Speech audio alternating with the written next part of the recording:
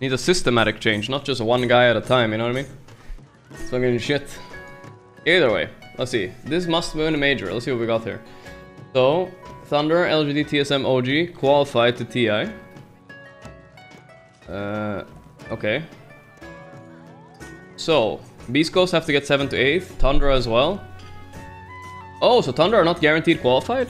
No way. I mean, this must get bullshit. I think they're fine unless something crazy happens, right? But everybody needs to win? Holy fuck. Gaming Gladiators did not qualify. I mean, is that in case worst case scenario, right?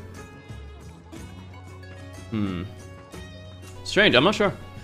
How does this work, chat?